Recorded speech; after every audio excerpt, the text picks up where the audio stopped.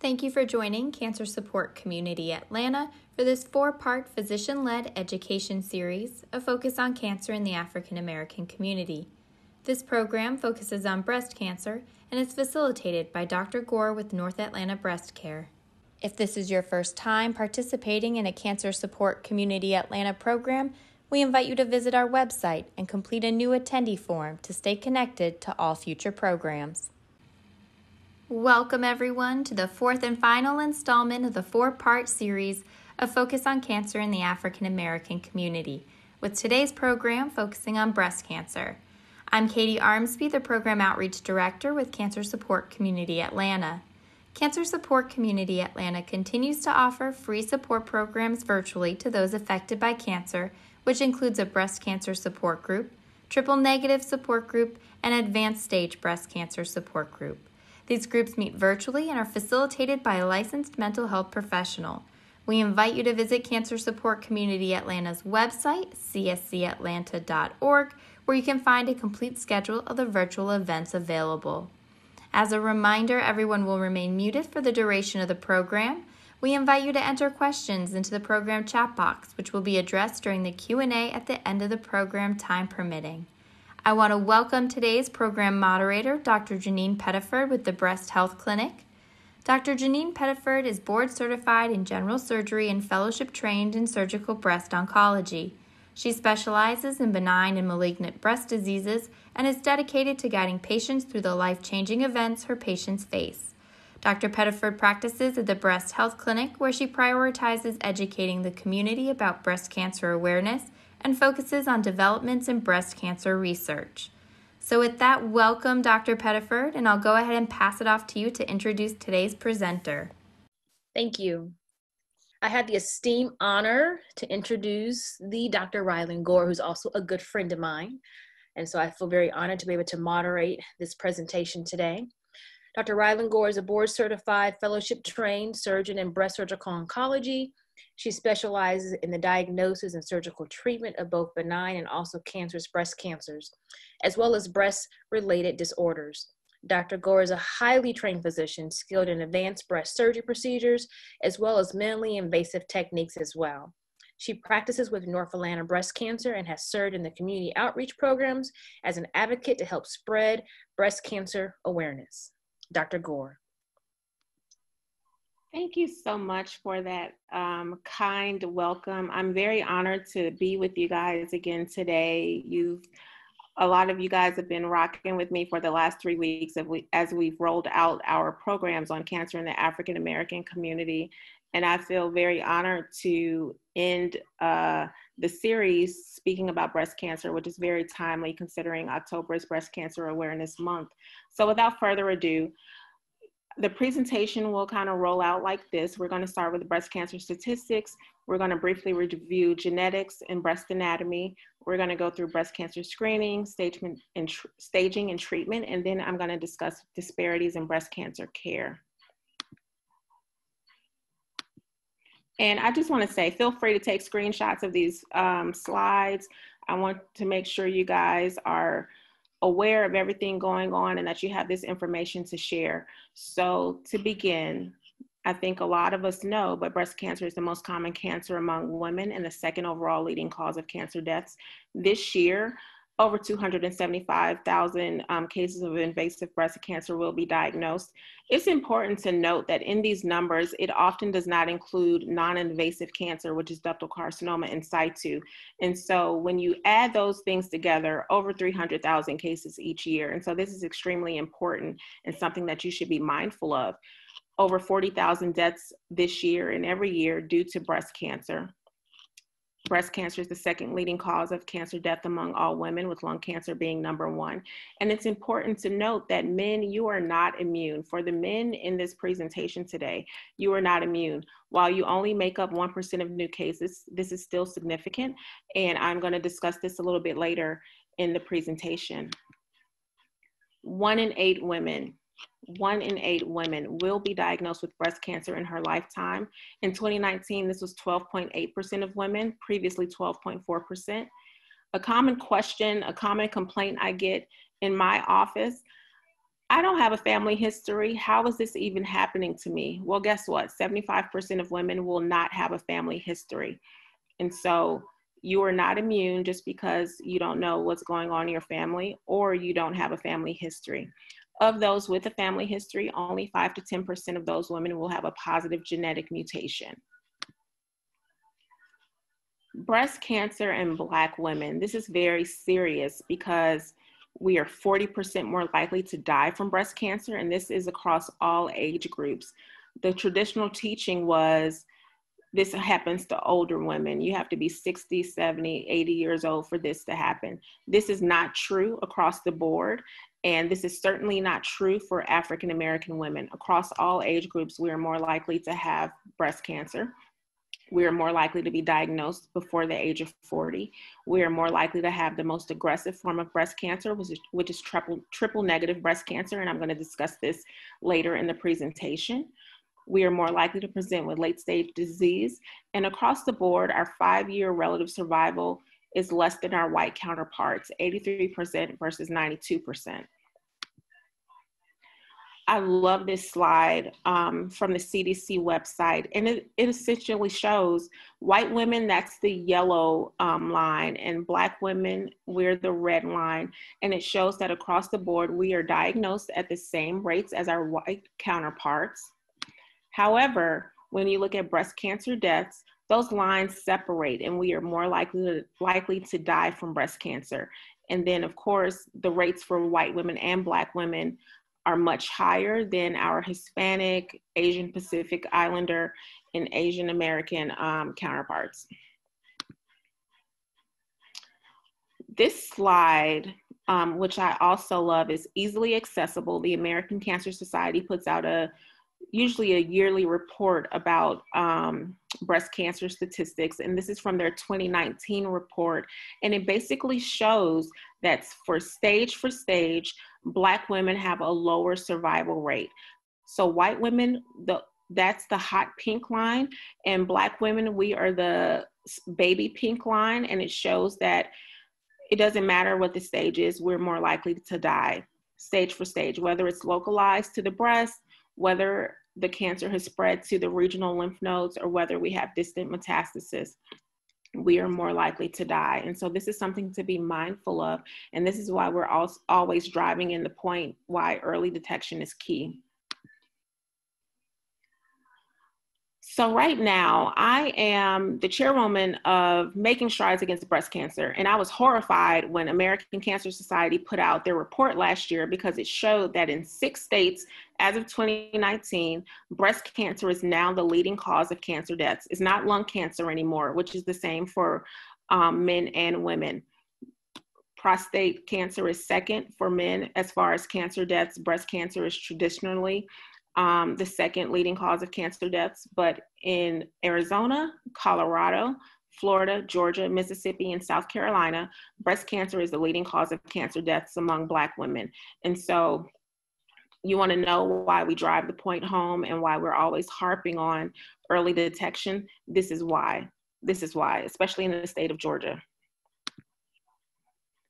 Men, for my men in the room, you are not immune. You are not immune. Breast cancer in men, 1% of cases. So in 2020, that will be 2,620 new breast cancer cases. Black men are more likely to be diagnosed with breast cancer. Just like Black females, you're more likely to have a higher incidence of all the breast cancer subtypes, and you're more likely to be diagnosed at a higher stage. And a lot of that is just simply, for white men and Black men, let's be very clear, you don't think it can happen to you, but it can. This is Beyonce's father, Mr. Matthew Knowles. And not only did he get a breast cancer diagnosis, but he is also BRCA2 genetic mutation positive, which increases your risk of developing breast cancer. And so this is something to be mindful of, and something that you should also discuss with the men in your family. So what are the breast cancer risk factors? Number 1, gender. Just by virtue of being a woman, By having estrogen and progesterone, you are at risk of breast cancer, okay? The older you are, your age, you're more likely to develop breast cancer.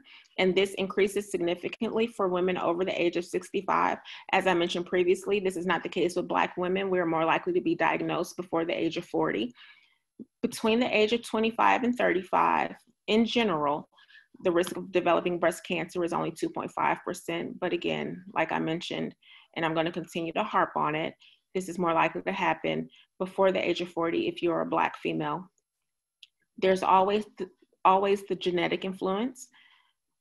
Inherited genetic mutations account for 5 to 10% of breast cancers, and certain ethnicities are more likely to have inherited gene mutations.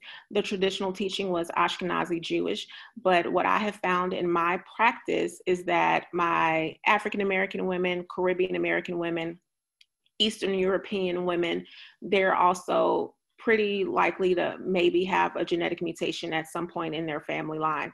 And so genetic testing is very important. Family history. I can't state this enough. I have so many cases. I have a case right now of a 25-year-old girl in my practice. Every single woman in her family develops breast cancer, and every single woman has had genetic mutation, genetic testing rather, and it's been negative. And so I tell patients, all cancers are hereditary, right? There's some kind of flip in the gene that makes it so that your body is more likely to produce a cancer, but it doesn't necessarily mean that it's genetic. And so even with negative genetic testing, if you have an extensive family history, you are at risk. And so it's important to know that risk. There's the hormonal influence. And so hormone replacement therapy, especially long-term, my little old ladies, they don't like those menopause symptoms. Nobody likes those menopause symptoms, y'all. And so sometimes they are on continuous hormone replacement therapy for 20, 30 years straight, and they always develop these small little tumors that are strongly estrogen and progesterone positive. Not a good idea. Do not pass go. Do not collect 200. You cannot stay on hormone replacement therapy forever. There are other things that we can do to ameliorate the symptoms that you're having from menopause, but hormone replacement therapy is not supposed to be a long-term thing.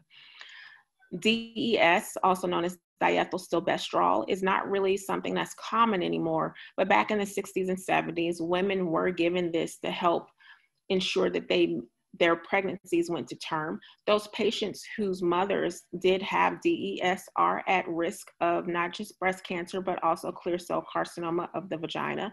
And so this is something to be mindful of. And anytime there's any kind of increased estrogen exposure, whether that's you're a woman and you've never been pregnant, you've never breastfed, whatever, anything that increases your estrogen exposure will increase your risk of developing breast cancer. There are the environmental factors. For example, patients who had childhood cancers such as lymphoma and they needed radiation to the chest, you are at increased risk of developing breast cancer. And then of course, there are the things that we can actually change. For example, our sedentary lifestyle and not moving around, not engaging in physical activity.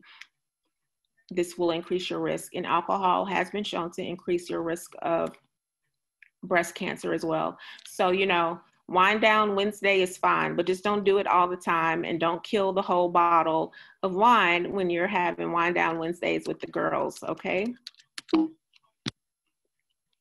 What about genetic influence? The most common and most well-known genetic mutation associated with breast cancer is the BRCA1 and 2 mutations.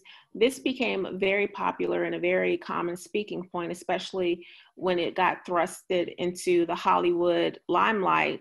For example, Angelina Jolie was very forthcoming about her personal struggle and her family history of breast cancer and her BRCA1 mutation, which increased her risk of developing breast cancer. And so she actually underwent bilateral prophylactic mastectomies to minimize her risk. And I think that's the right thing to do. BRCA1 and 2 increase your risk of breast cancer and ovarian cancer. BRCA1 a little bit higher than BRCA2. Of course, you increase your risk of male breast cancer, prostate cancer, and then other cancers such as pancreatic cancer and skin cancer, specifically melanoma. So it's important to be mindful of this.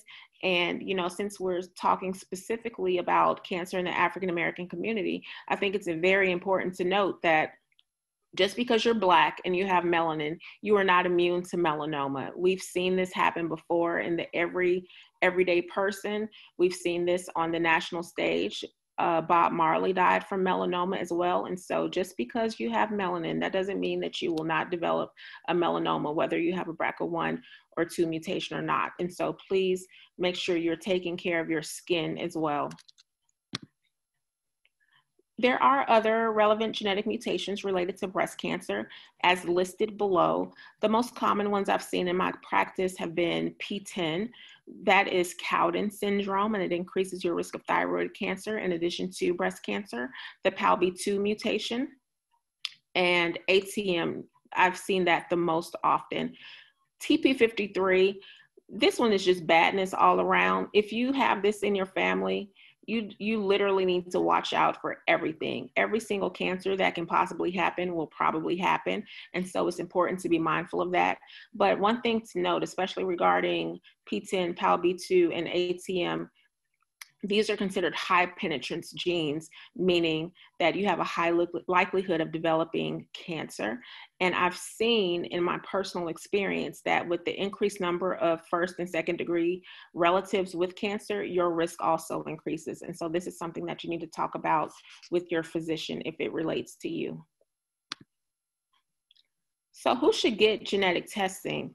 The traditional teaching has been specifically for breast, if you have a personal history of breast or ovarian cancer, you've had 2 or more cancer diagnoses, certainly if you have several first-degree relatives with breast or ovarian cancer, male breast cancer in your family, and a family history of BRCA genetic mutations and Ashkenazi Jewish ancestry. But I'm finding that these rules just don't apply in a lot of my patients. And I've also seen a lot of de novo genetic mutations, meaning my patient has been the first one in their family with the specific genetic mutation.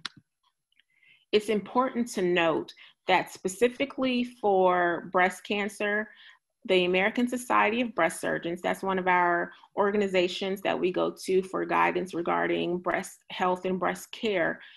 All patients who are diagnosed with breast cancer should have genetic testing available to them. And so it doesn't matter what your age, there are no limitations put on this. Ask for genetic testing because you may have a genetic mutation that has contributed to your risk. And more importantly, if you have children especially, this will also inform their health and their risk factors. And so I encourage all of my patients to take advantage of this resource that we have within our hospital system to address this. Let's start getting to the good stuff. We're going to start talking about the breast. This is basic breast anatomy. It's composed of several components. Number 1, you have the lobules, which create milk, the ducts that transport milk to the nipple for the baby. You have lymphatic vessels, and this is very important. You have lymph nodes and lymphatic vessels all throughout the body. But as it relates to breast cancer, the lymph nodes, especially the ones underneath the arm, which you see marked out, that's the first place cancer likes to travel if it has traveled outside of the breast. And so this is a very important component of staging. Of course, the blood vessels are an important component of the breast, as well as fat, the supportive ligaments called the Cooper ligaments, and the nipple areolar complex. The breast changes over time. I think we all know that. I have patients with nothing wrong with their breasts come in and they say, "Doc, can you lift them up?" That's a normal change too, but there are actually underlying, anatomical changes that happen with the breast over time. When you're a teenager, when you're in adolescence, the breasts are composed primarily of glandular and stromal tissue, the lobules and glands, which I mentioned in the previous slide. Very little fat tissue is present. With each menstrual cycle, the breast changes, and most patients feel that and know that, even if they don't know how to relay that information to their physician with anatomical words. But with the increase in circulating estrogen and progesterone, you have changes in the ducts and the lobules because the body is always trying to prepare for pregnancy with every single menstrual cycle. With pregnancy, the ducts and the lobules, they grow, they increase in size, those ducts branch, because they're trying to get ready for a baby. And of course, with those changes and the increase in size, the breasts become engorged. After menopause, when you all of a sudden have this drop in estrogen and progesterone, that glandular tissue kind of involutes and is replaced by fat. And this is why it's much easier to look at a mammogram on an older woman than a younger woman, because you don't have all this dense breast tissue now in the way. It's much easier to see changes in the breast that may be of concern. Let's talk about breast cancer screening. There is a lot of controversy. This is really easy for me, but there's a lot of controversy as it relates to breast cancer screening. If you tuned into the presentation I did back in May on cancer in the African American community, you already know how I feel about this. I love the American Cancer Society, but as it relates to when you start mammograms, I draw a very hard line. They actually recommend annual screening mammograms at the age of 45 instead of 40. Guess what? For my patients, this is not up for discussion. If you're an average risk woman, you're going to start at 40 years old. And the U.S. Preventive Services Task Force, which is huge because a lot of our primary care physicians and other providers use these guidelines to make recommendations for their patients, they also recommend starting at 45 or 50. And what's even more appalling to me actually is that the recommendation for starting at 50, you do it every other year. Let's be very clear. The answer to that from my standpoint is no. And every other breast surgeon who I work with, that answer is no. I have so many women in my practice now who are in their 20s and 30s with a breast cancer diagnosis. And so you're going to start at 40. That's all I have to say about that. But I want to make sure you know the information that is out there. Why is this important? It's very important and it's very relevant because over 10% of cases, new cases of breast cancer will be diagnosed in women younger than the age of 45. A 40-year-old woman has a 1 in 68 chance of being diagnosed with breast cancer. That's not insignificant. That's actually pretty huge. And then even though the risk of getting breast cancer is not increasing for women overall, this is not the case for Black and Asian Pacific Islander women. As you saw in that previous slide, the rates of breast cancer in Asian Pacific Islander women is quite low, but it is increasing. And so this is very important. This slide is directly from the screening guidelines from the National Comprehensive Cancer Network, and I use their guidelines to inform my treatment and diagnosis decisions for my patients. And the recommendation, point blank period, I got it outlined in a hot pink rectangle, is that we start for the average risk woman. If you're at increased risk, it's a game changer, the rules change. But if you're average risk, you're going to start at 40 years old. From the ages of 25 to 40, you're going to make sure that you're seeing your physician regularly and that you are making sure that somebody is checking your breast to ensure that there aren't any concerning findings that need further workup. So just driving home the point, repetition is key. You begin screening mammograms at 40 years of age, and this has been supported by several organizations, including the National Comprehensive Cancer Network, which I showed in the previous slide, the American Society of Breast Surgeons, American College of Obstetricians and Gynecologists, American College of Radiology, and the Society of Breast Imaging. Why is this important? Mammography can identify cancers up to 2 years before they are actually felt on examination. Half of new breast cancers are diagnosed in women younger than 60 years of age. And routine screening mammography has reduced the number of breast cancer deaths over the last 30 to 40 years by 40%. The data has been updated. This number used to be 30%, but what we know at this point in time is that screening mammography saves lives. So what are we looking for when we get your mammogram? This is really important because I have patients who are like, well, it hurts. I just want to get ultrasounds every year. Nah, guess what? I'm not going to allow you to do that. We're going to figure out ways to make it better for you. But mammogram will pick up things that we don't necessarily always see on ultrasound.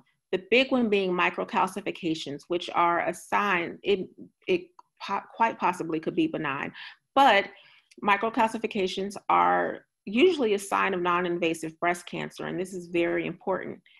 Masses, any kind of distortion in the breast tissue or asymmetry in the breast tissue, and certainly if you have concerning findings, it'll pick up on multicentric disease, meaning areas of concern, disease in multiple areas of the breast.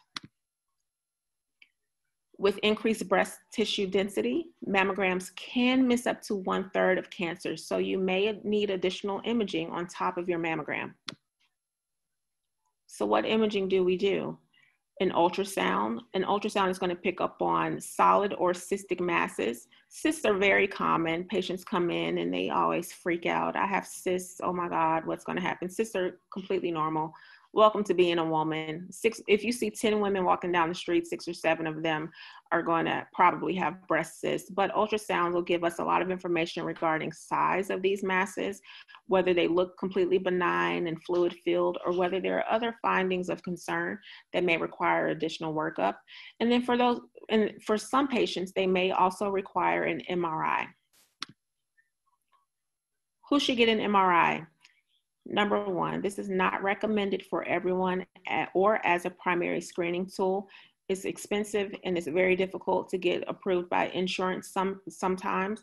And so it's always important to make sure that you have the prior imaging, your mammogram and ultrasound, before you proceed to an MRI. So don't roll up into the office next week talking about Dr. Gore said I need an MRI. No, I didn't tell you that. You might need one depending on what your mammogram and ultrasound finds, but please start with your mammogram and ultrasound.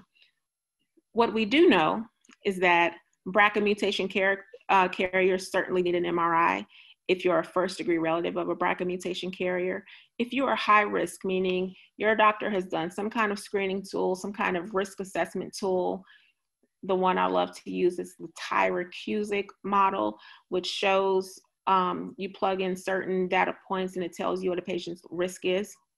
If that's greater than 20%, you will benefit from adjunct surveillance with an MRI. Certainly, if you have a history of childhood chest irradiation, and if you have dense breast tissue, it's important to note, and one thing that I don't think we pay enough attention to, I have some patients who've done everything they're supposed to do, and mammogram is normal, ultrasound is normal, you get an MRI, boom, all of a sudden something shows up.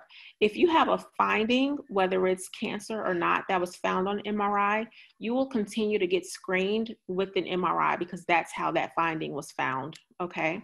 And so that's something to make special note of.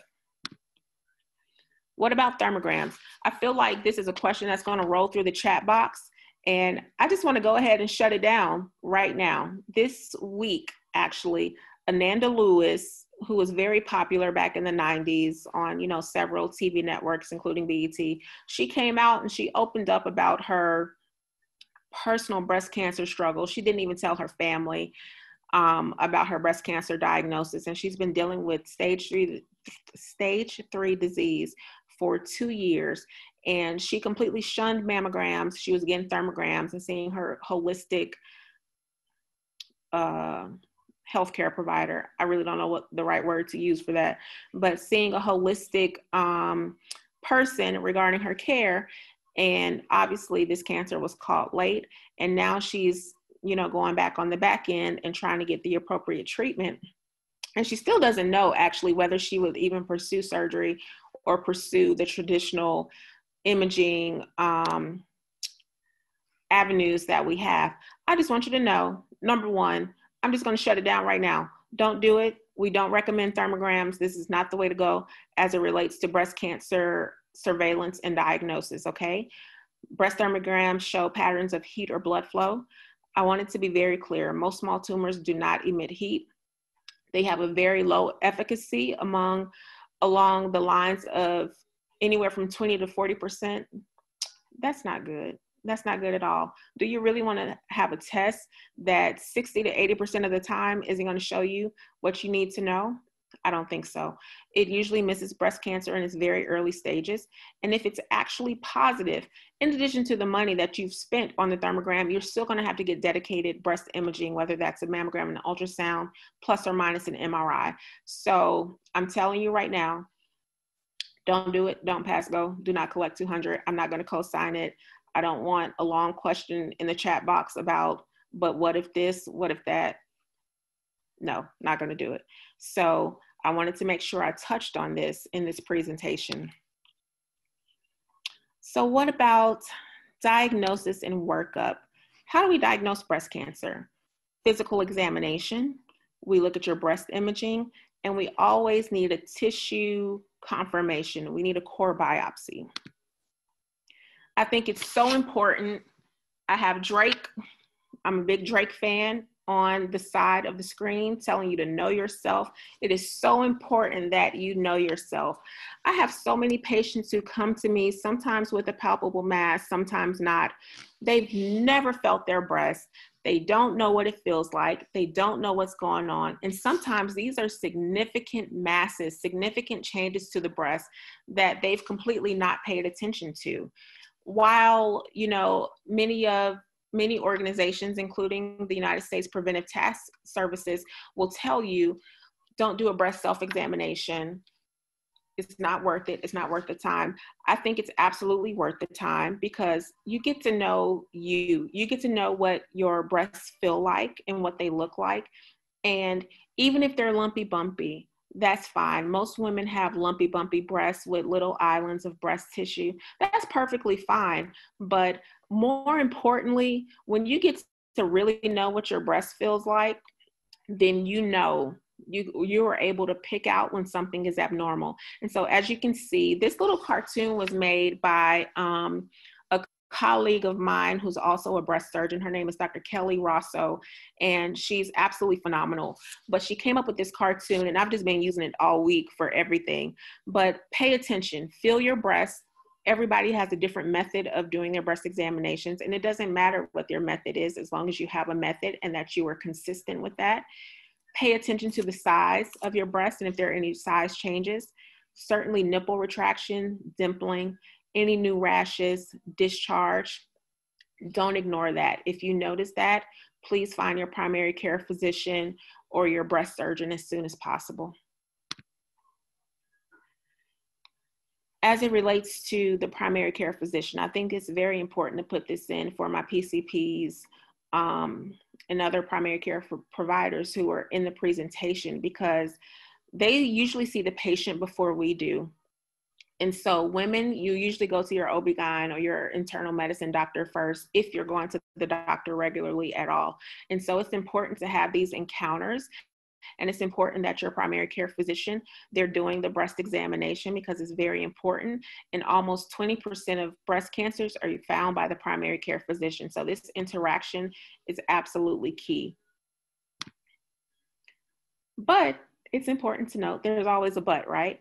It's important to note that most women will not have any breast cancer symptoms, which is why the screening mammogram is very important. So what are we looking for when you come to the office?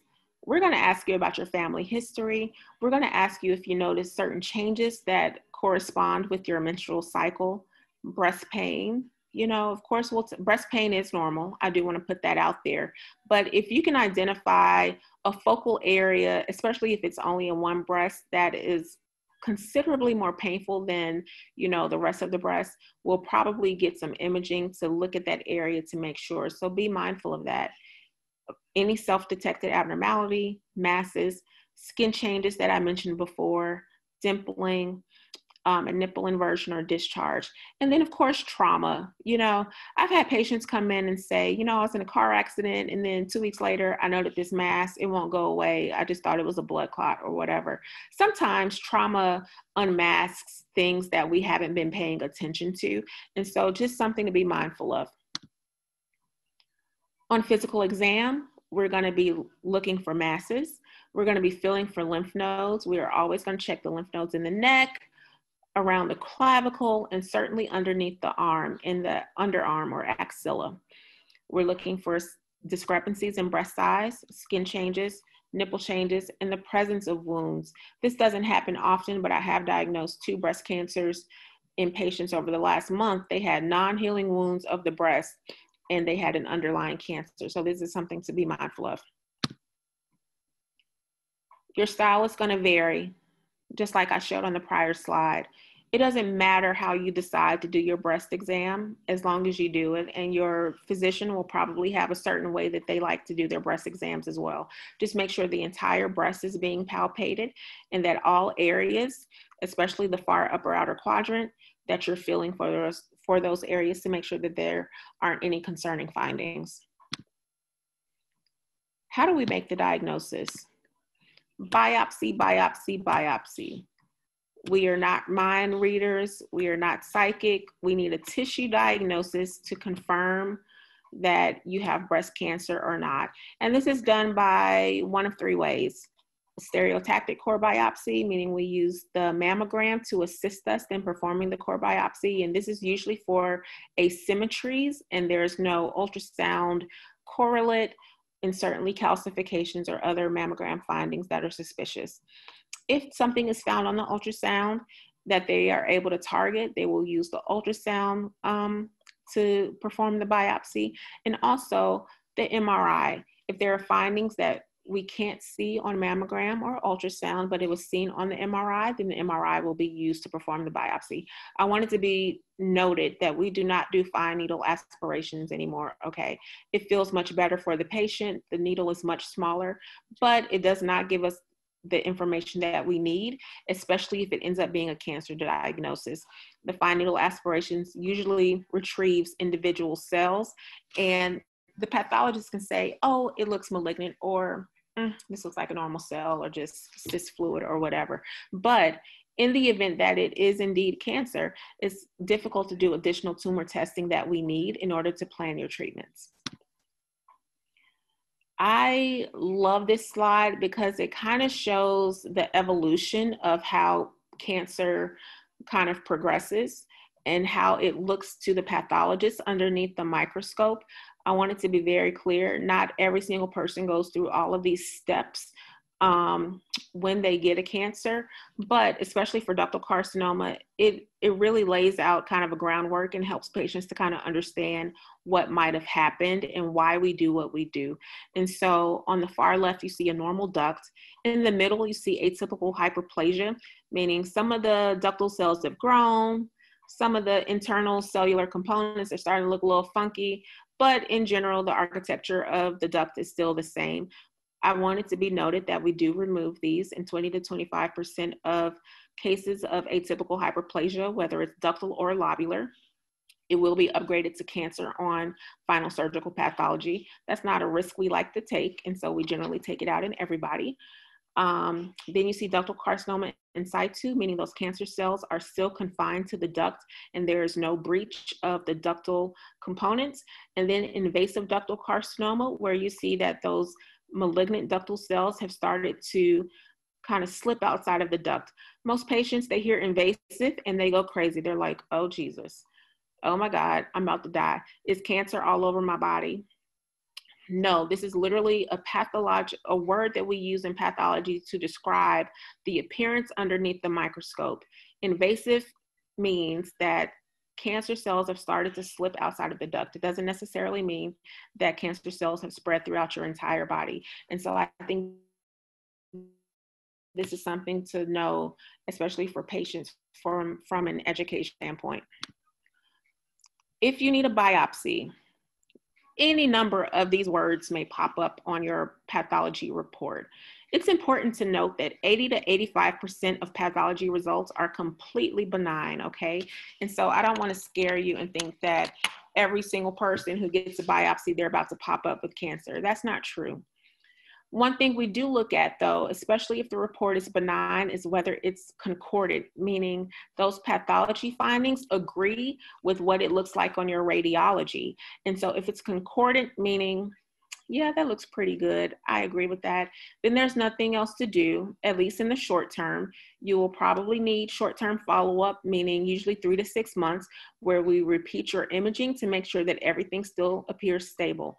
Sometimes patients have a biopsy and those results are benign, but those benign results don't match up with how ugly your imaging looked. And if that's the case, you're going to be sent to a surgeon to discuss removing that area of concern so that the entire area be evaluated by the pathologist. There are certain high-risk lesions that we always like to remove: radial scar, as I mentioned before, atypical ductal and lobular hyperplasia, and then there's lobular carcinoma in situ. This kind of gets mixed up with ductal carcinoma in situ sometimes, but they're actually very different disease processes. Classic lobular carcinoma in situ looks pretty benign. A lot of surgeons still remove it. It's pretty benign and considered the lowest risk of the high risk lesions. But if it's pleomorphic, meaning things are looking kind of ugly underneath that microscope, it's strongly recommended that it comes out. But it's important to note that LCIS is still considered a high risk lesion. It's not considered cancer. You have the phylloides tumor, which is similar to sarcomas in the way it looks and the way it grows. We always recommend that these come out. And then of course, malignancy, ductal carcinoma in situ or invasive carcinoma. So what next?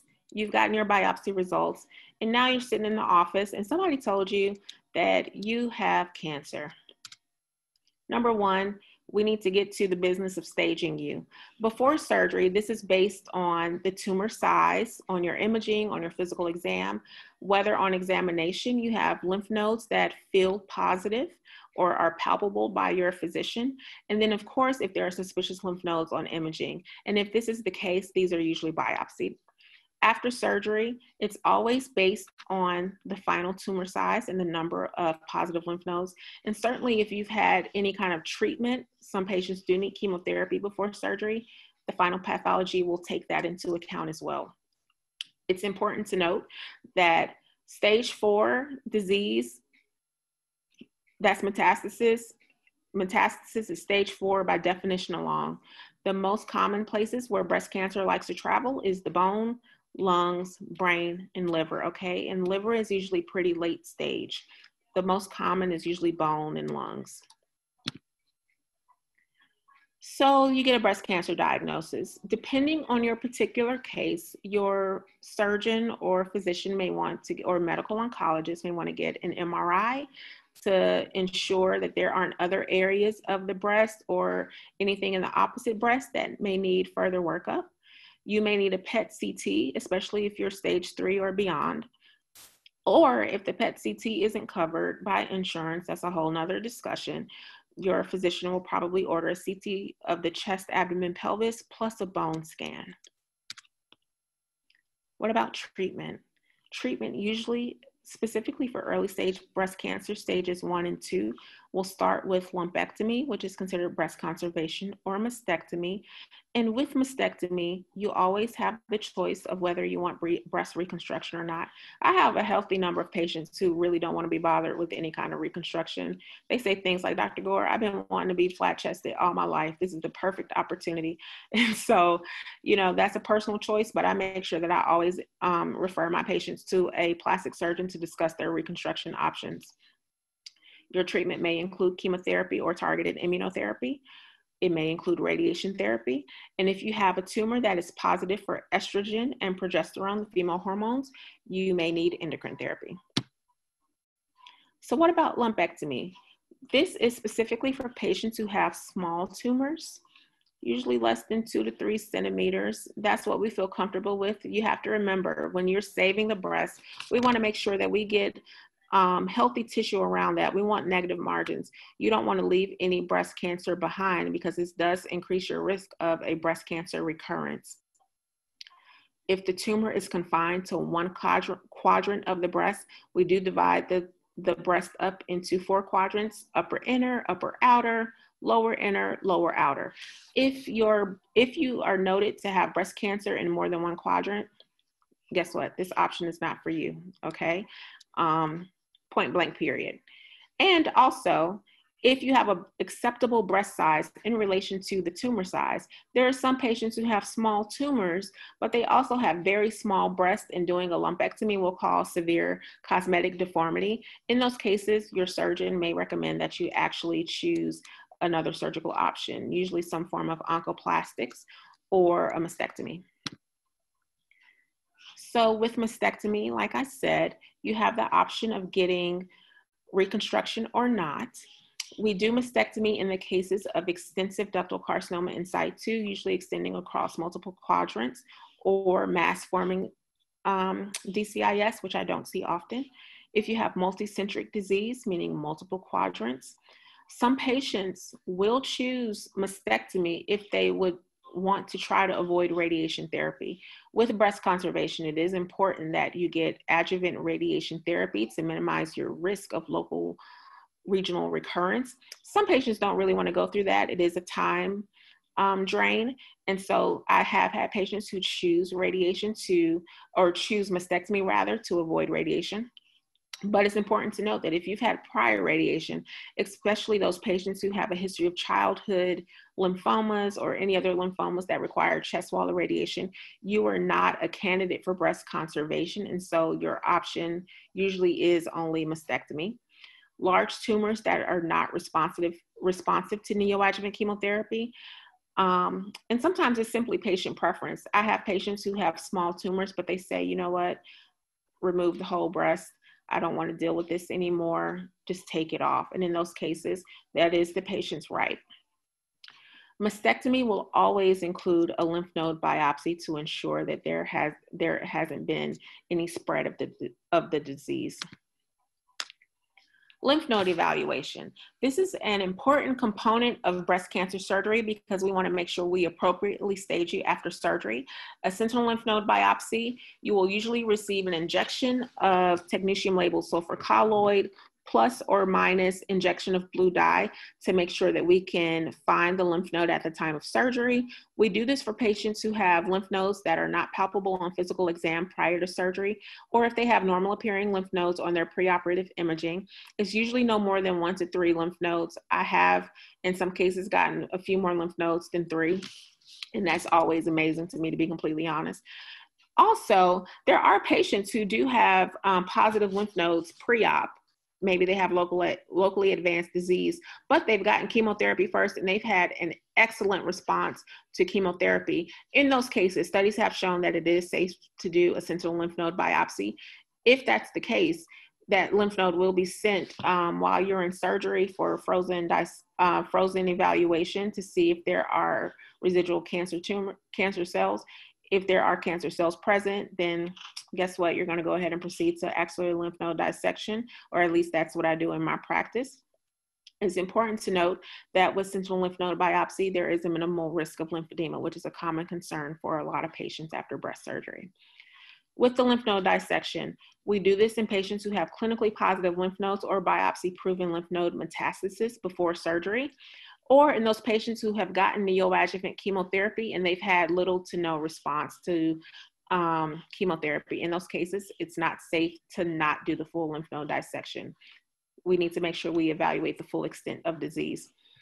It's important to note that in the case of DCIS, I don't know if you remember the chart, but those cancer cells are still confined to the duct, right? And so technically, there shouldn't be any spread of disease. So in patients who have DCIS, if they get a lumpectomy, we usually do not do a sentinel lymph node biopsy at the time of surgery because this is non-invasive disease.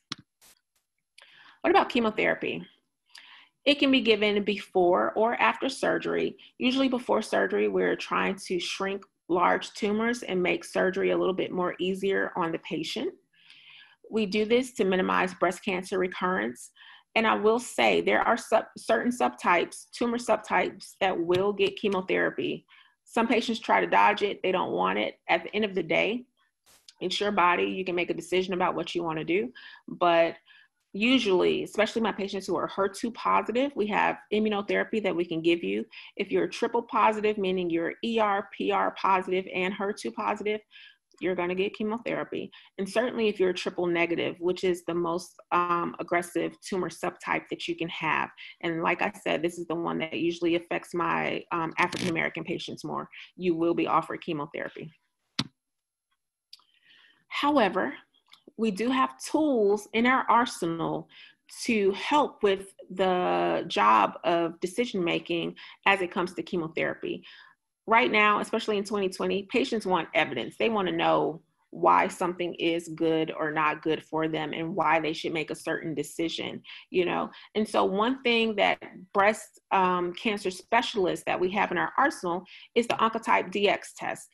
I love this test. There are others as well. For example, MammaPrint.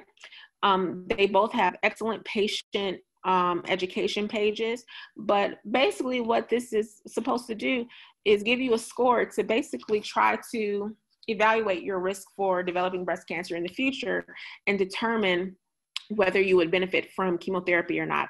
So the picture you see is actually a sample report of what your report would look like if we do the Oncotype on your test.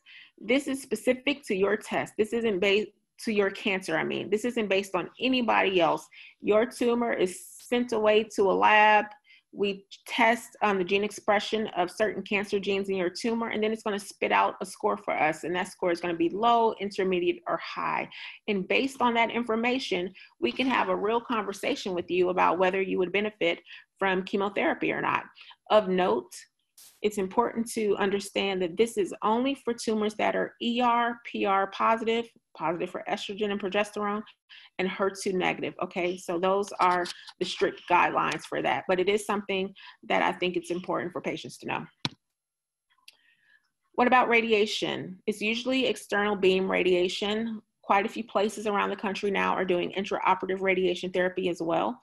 For those that are getting external beam radiation, so they're showing up to the radiation facility every single day, it lasts anywhere from 3 to 6 weeks. We usually try to target the entire breast as well as the lymph node basins to prevent local regional recurrence. The total dose is, as stated, approximately 50 grays, and we spread that out over that 3 to 6 weeks. Most patients, almost all patients, unless they absolutely refuse, if they've had breast conservation, meaning they've had a lumpectomy, will get radiation therapy.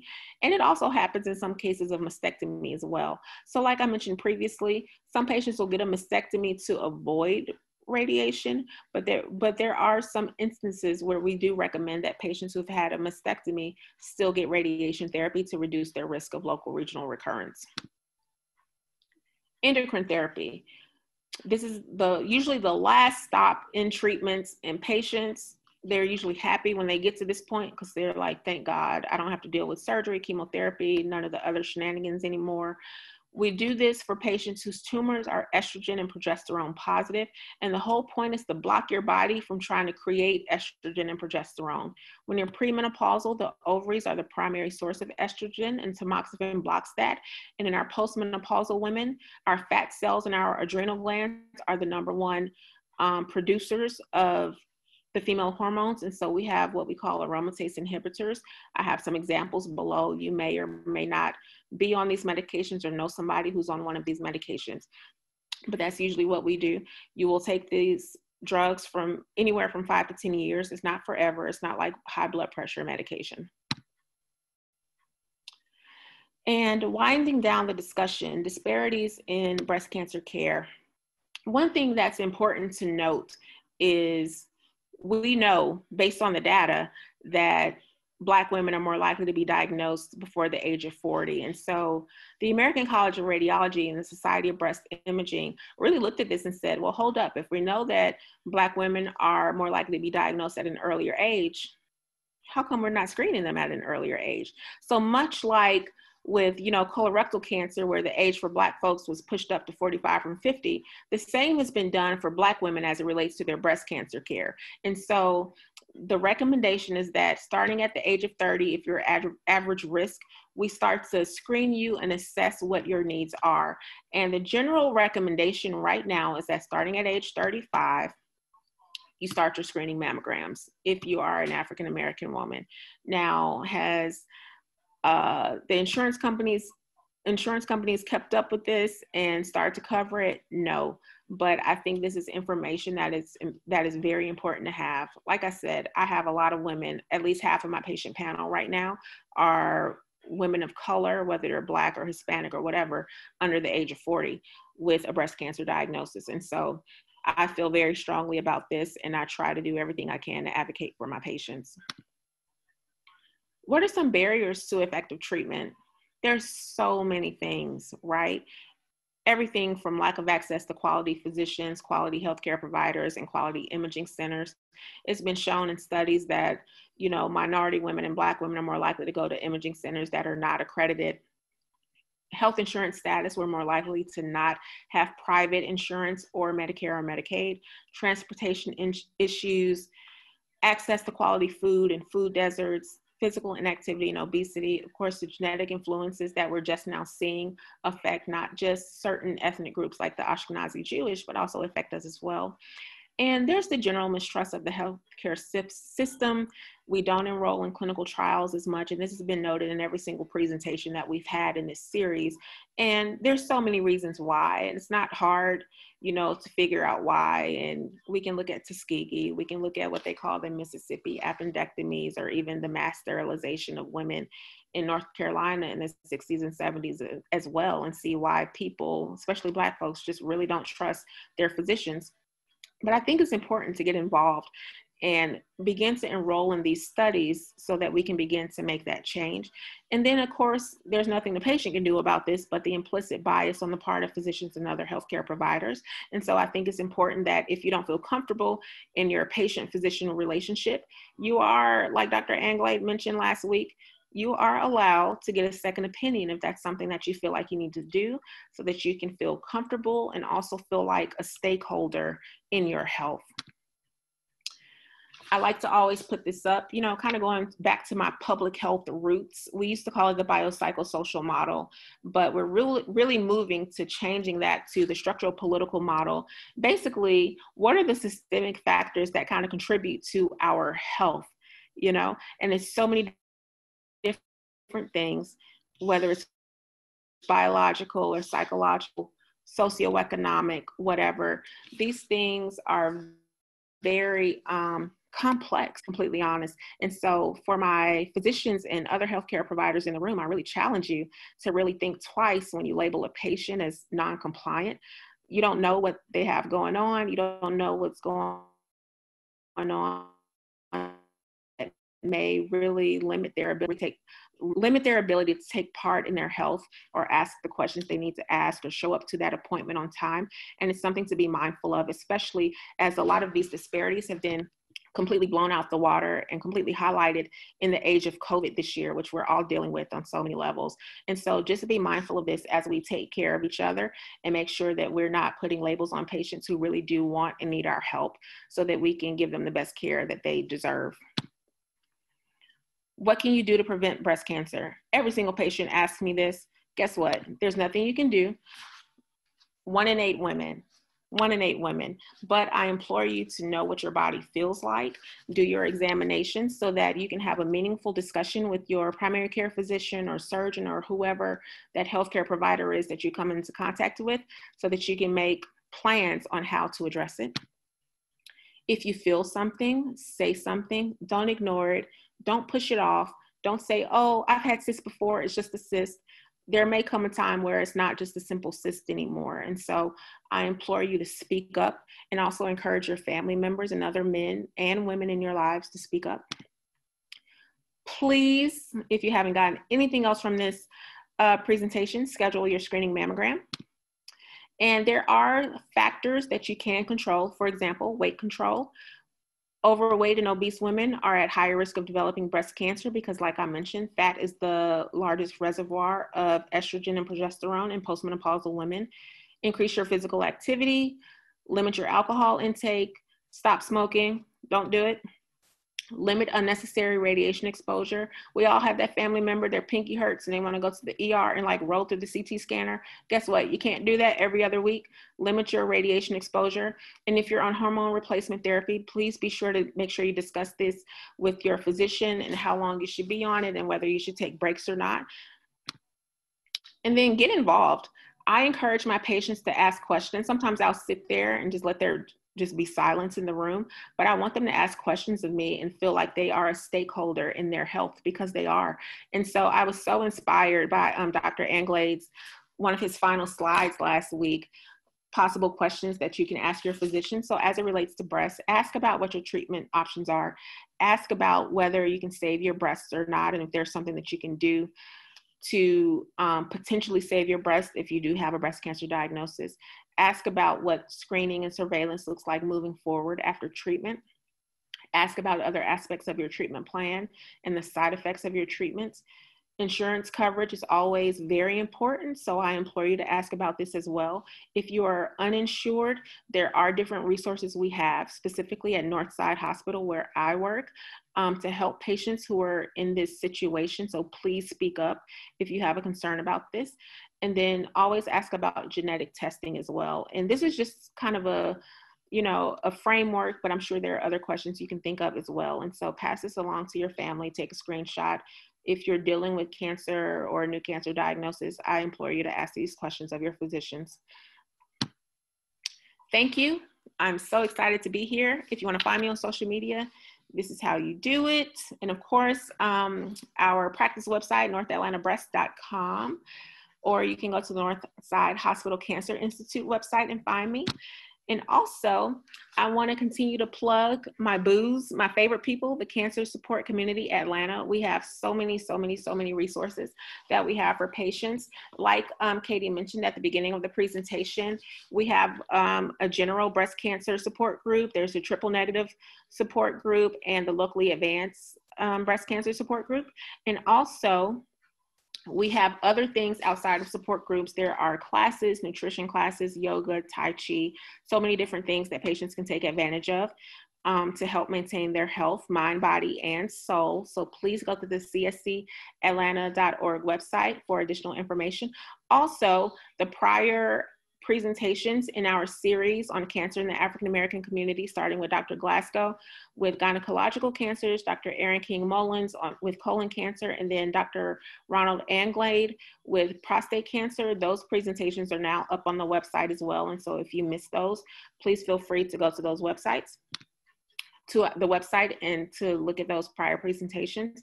And then also Northside Hospital Cancer Institute. We have a plethora of resources for patients, and you don't have to necessarily be a Northside patient to take advantage of the information and the resources we have. We have cancer screening, skin, prostate. Feel free to contact us to get information about whether you qualify for the breast cancer screenings. And then also there are clinical trials that are present as well for patients with a cancer diagnosis. And then we also have the genetic counseling and genetic testing, and they do an amazing job helping patients really identify what their risks are. So with that, I'm going to turn it back over to Dr. Pettiford.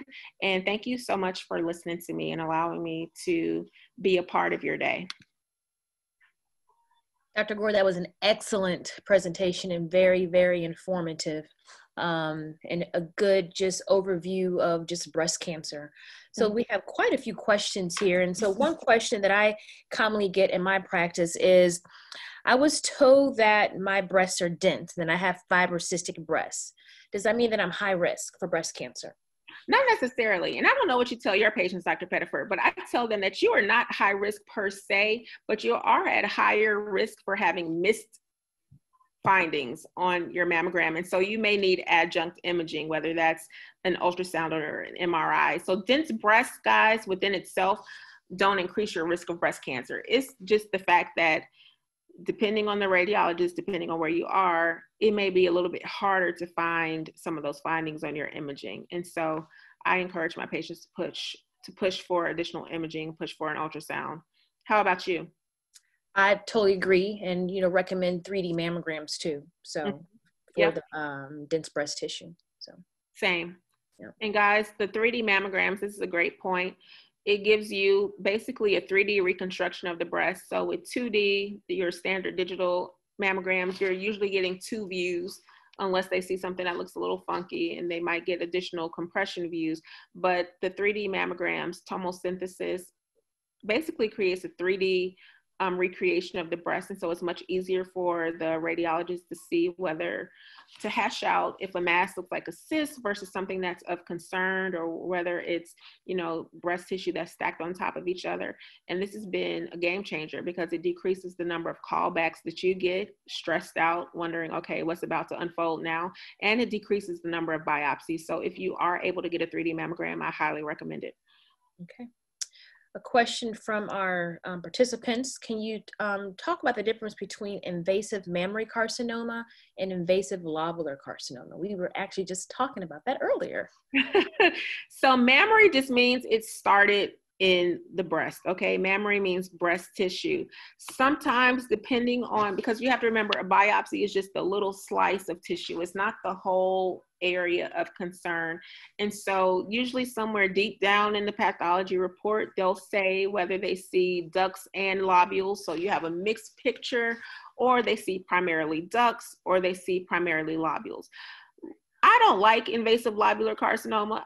I'm sure Dr. Pettiford will agree with me because it has a different growth pattern than ductal carcinoma. So ductal carcinoma tends to form a mass and it just gets bigger and bigger and bigger. But lobular carcinoma, it actually grows in sheets in the breast versus in the mass. So it versus in a mass, so it can grow in between breast tissues. And so I call invasive lobular carcinoma the glacier because there's usually a lot more underneath the surface than what's seen on your imaging. And we were just talking about this before we pulled up the presentation.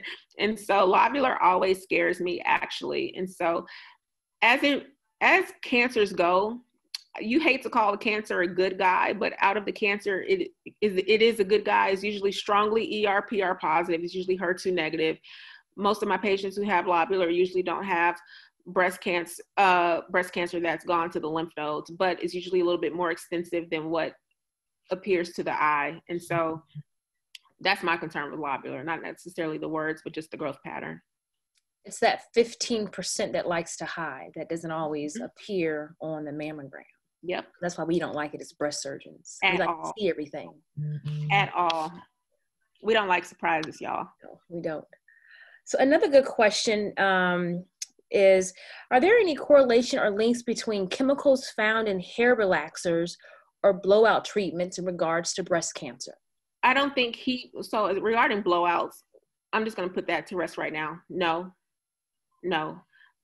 But as it relates to chemicals, and I know this is a very common question because of my patients who are, you know, my Dominicans and my Hispanics and my Black patients. And, you know, I've been a victim of the cream and crack my whole life. I love my perms, y'all. I got to keep it straight. The problem with it, there has been an association, but not a clear correlation. And there's a difference. And the problem is that we have these studies, but they have not been trialed and tested. They haven't gone through clinical trials, phase 3, randomized controlled clinical trials where you can really follow somebody for a long time and really state that the perm itself has caused this problem. I encourage patients to be just very mindful of their risks. This is a hard one for me, Dr. Pettiford. I don't know about you because we just don't have good data on it, to be completely honest. Yeah. And everything is in retrospect. And so it's very hard for me to say that you can't get a perm because it's going to make you get cancer. Yeah, I agree. Or hair dyes. I agree. So we often hear that there is an increased risk of breast cancer with birth control. Should I avoid taking birth control if I am high risk for breast cancer? Not necessarily. With birth control, there's ovarian suppression, and so you're kind of minimizing the estrogen and progesterone risk, and so there's actually a slightly decreased risk of developing breast cancer. Okay. This is from Dr. Glasgow.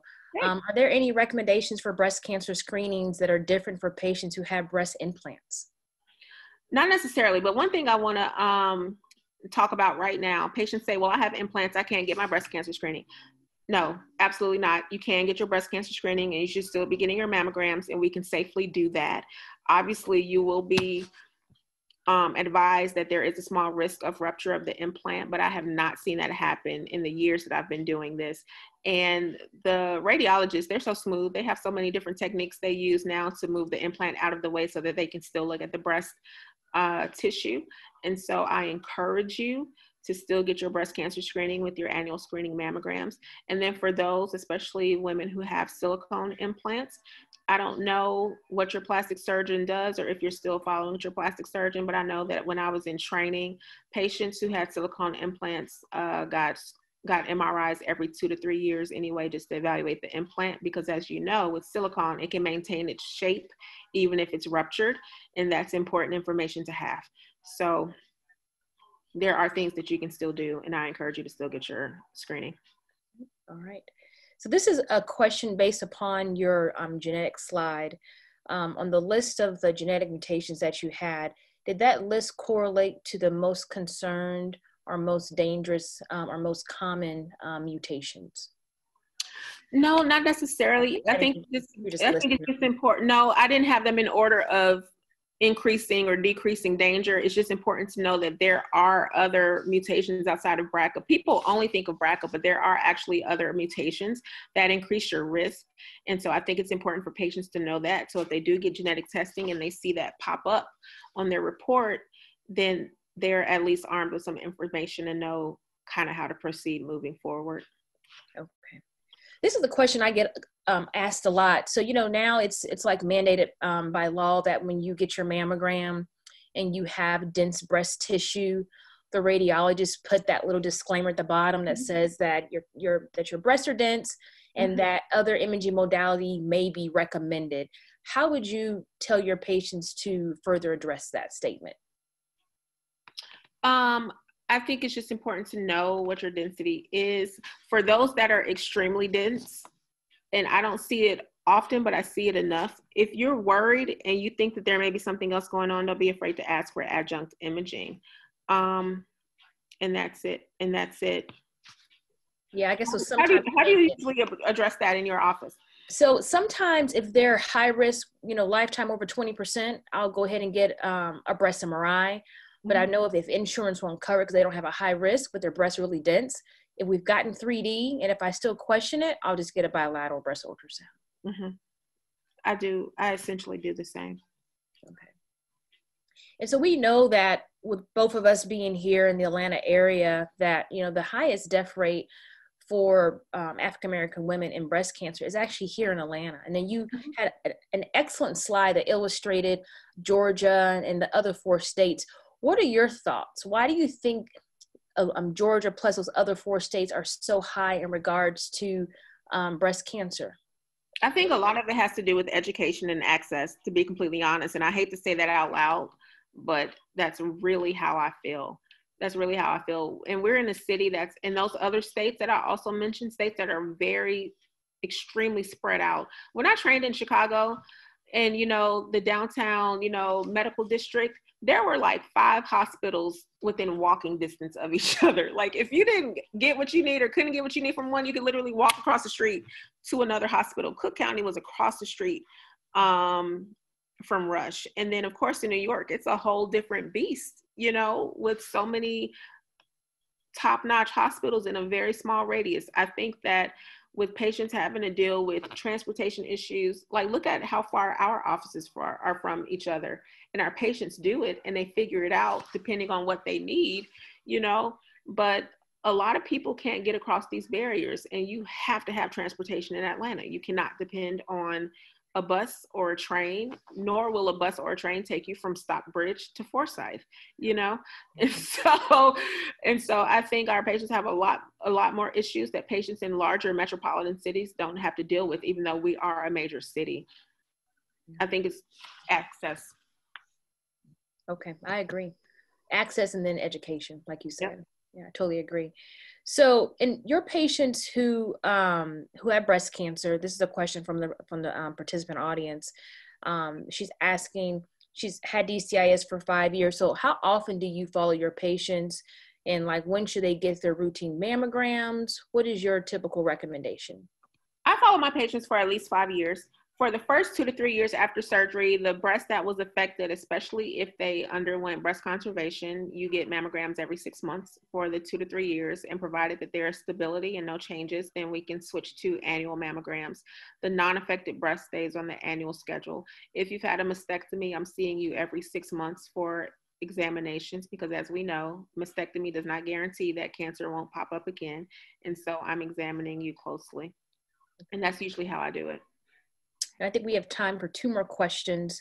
So what is the difference between a diagnostic mammogram and a screening mammogram? I get asked that question a lot as well. Great question. So screening, you go in, you get the 2 to 3 views of your breast, boom, you're out the door. You get a report within a week's time, usually, and usually by the mail. Diagnostic, that means there was something abnormal on your last imaging, and usually they wanted to follow you closely, or there's a family history, or you're a cancer follow-up. And so you're getting feedback on the day of from the radiologist. If you need additional imaging, you're getting that on the day of. You're not being brought back at a separate date to get that done. Great question. Okay. And so you've kind of touched on this before, that we know that in the African-American community that we are seeing increased numbers of women being diagnosed with breast cancer under the age of 40. But the issue is a lot of insurance companies won't cover mammograms. So what are your recommendations? You know, this is hard. And for me, I end up having to sit on the phone with the insurance company, and I usually always have to make a case for why this is important. Unfortunately, a lot of the people that come into my office who are under the age of 40 have a finding on physical examination that needs further workup. And so good luck, it's more like bad luck. They end up having to get something else done anyway. And so it ends up getting covered. For my patients who don't have insurance coverage, so many of my patients, one thing I got to say about Northside, that financial assistance has been a game changer for my patients, especially my cancer patients. And I can't give them enough kudos for that. And so for the patients who are going through something, they usually end up on financial assistance because it usually ends up being a cancer diagnosis. And I usually have no problems getting imaging.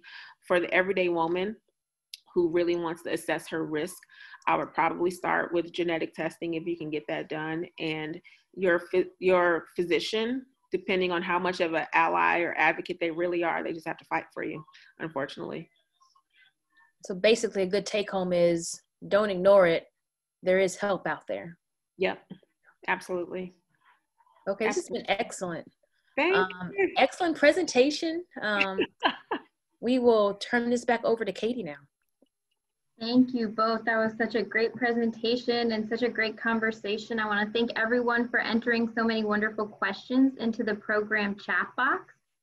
And before we wrap up, I really want to thank Dr. Pettiford for moderating today's event.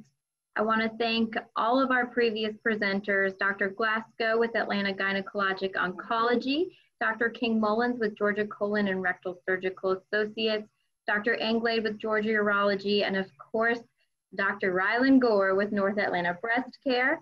I want to give you, Dr. Pettiford, an opportunity to maybe share some closing remarks as we wrap up today's program. This is an excellent presentation, and thank you for inviting me to moderate. As Dr. Gore has mentioned multiple times in her presentation, you know, education is key, and also prevention is key. So know your body. If you know something's not right, you know, seek attention from your primary care physician, go see a breast surgeon, do your monthly breast examinations. That is so important. Don't listen to what the media is saying. Know your body. Mm-hmm. And then if you're average risk for breast cancer, at the age of 40, start getting your mammograms. If you have a family history, go see a physician, a breast surgeon, your primary care doctor, so you can be evaluated to see if you should get your mammograms prior to the age of 40. Yes. Thank you. And I do want to just say, again, if anyone's interested in additional programs, please visit us online at cscatlanta.org, where we have support groups, nutrition programs, stress reduction programs.